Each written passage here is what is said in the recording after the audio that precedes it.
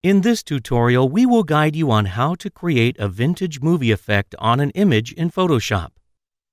First of all, go to the Image menu, select Adjustments, and click on the Desaturate option. Once done, go to the Filter menu, select Blur, and click on the Gaussian Blur filter. Set its radius to 3 pixels and click on the OK button to apply it on the image. Go to the Filter menu once more, select Texture, and click on the Grain Texture option. Set its intensity and contrast to 10 and click on the OK button to apply it. Now we will be adding the text on the image. Pick up the Text tool from the menu on the left, select the big top for your font, type in your text, and you're done.